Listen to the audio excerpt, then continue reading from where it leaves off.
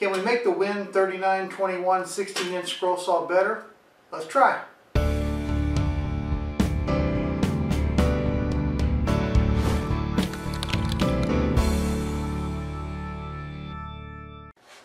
Hey guys, the last video I posted was about this WEN 3921 scroll saw.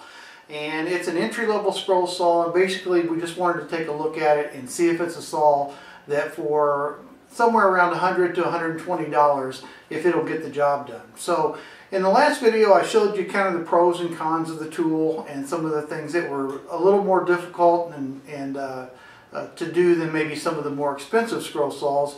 And one of the things we talked about were using plain end blades and having to use these little adapter clamps that hang over these arms up here to put the plain end clamps in. And they're a little bit of a nuisance to work with.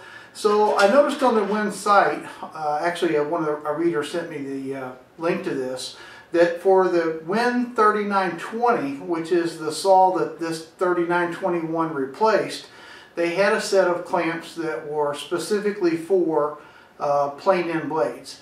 And I wasn't sure they were going to fit, but I went ahead and ordered them just to find out. So I've put them on, they do fit. Let me show you how they work. Let's take a quick look at the original design before the upgrade. And again, you want to go back and watch the other video. I'll put a link in the description below if you're watching this on YouTube to see how this works. But basically, it comes standard set up to be used as a pin end blade scroll saw, but they give you these little adapters that you can put the blades in, and you hook them over this arm and you're able to use the plain end blades. Again, it's inconvenient, especially on the bottom. It's hard to get these things in and out. So I ordered these adapter kits, and I'll put the link to these in the description below. And they're very simple. They replace these pieces right here, and they just have a set screw and they clamp against the blade. So let's put them on and I'll show you how they work. You will need a 3mm Allen wrench, and I've already got the clamp on the bottom one, and I didn't want to go and do that on camera because it's a little bit harder to get to. You'll need a short 3mm Allen wrench to get the bottom one off. There's not a whole lot of room, so make sure you take the left side panel off before you replace it. But it's really simple. You just remove this one screw, take the upper arm off, and then we just use this same screw to put this head on. And you want to make sure that when you do this that you've got the little J hook on the bottom like it is right here. Put the screw in the hole towards the back of the new clamp. Pull it forward and try to get it as straight as you possibly can. You don't want this in there at an angle. And they don't have any locating pins, so you just have to be careful. Now again, this clamp does not specifically say that it's for the 3921. So I just ordered it, put it on here to see if it would work. I'm going to get in here a little closer and show you how to take the blade on and off with these new clamps. But anyway, that's all there is to putting the new clamp on. You can see it's just one screw. Replace the unit that's there and do the same on the bottom. We're looking straight down onto the table of the scroll saw. This is the blade plate. This is the upper clamp that we just installed.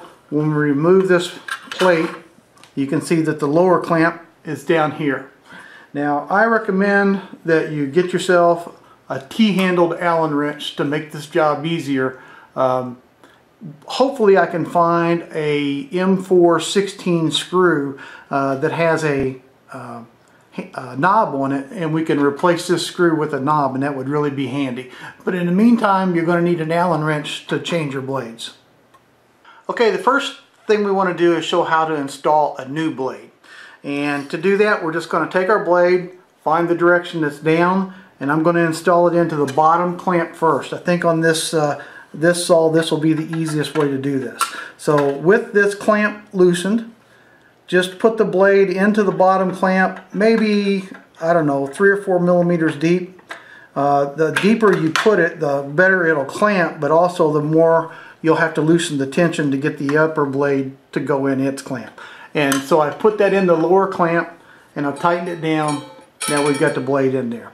Now with the back clamp unclamped, we can push down on this arm and put the blade into the top.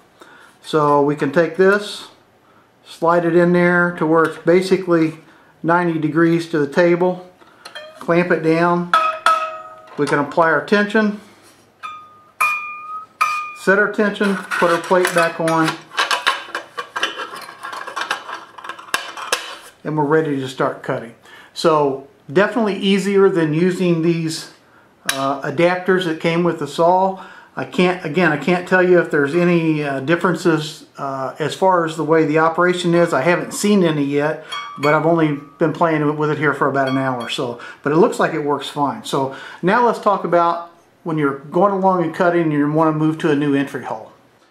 We've got the modifications on the upper and lower arms. We're ready to do a test to see how easy it is to move from one entry hole to the next. So I've got the blade in, I've got it tensioned. I'm going to do a cut.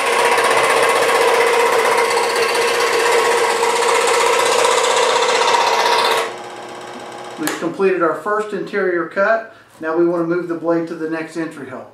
I'm going to reach into the back and release the tension. Take my T-handled Allen wrench, release the blade from the clamp, place the blade through the next entry hole, and clamp the blade back into the upper clamp. Now here's one thing that you do have to be kind of careful of. When you release the tension in the back, you want to turn it counterclockwise to give it some room to where when you put this blade back in, it's not under too much tension.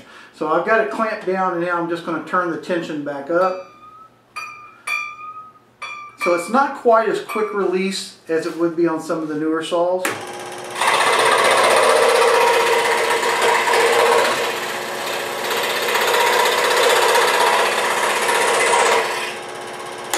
But it is a lot more convenient than the adapter clamps that came with the saw. So again, I'll put the part number to these pieces in the description below. Let's talk about the quality of the clamps themselves. I will be surprised if these don't wear out fairly quickly.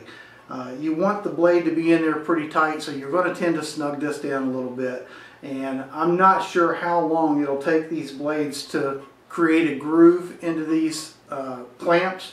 So this may be an item that you have to replace, you know, on a somewhat frequent basis.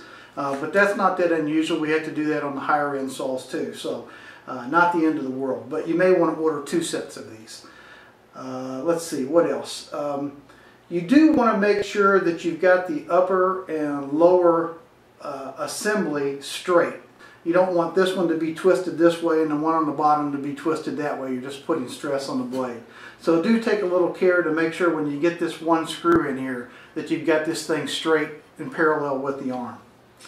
Other than that, I'll use it here for a few days, see how it works out, see if we have any blade slipping problem. Again, the biggest problem I've seen so far is that when you loosen the handle in the back to get rid of the tension, and then you take this out, if you don't put the blade back in there at exactly the same spot again, when you go to clamp it down, you may have too much tension and it'll pull the blade out of the clamp. So, but other than that, everything seems to be working pretty well. I'm Steve Good. Thanks for being here with me at Scrollsaw Workshop. Catch you next time.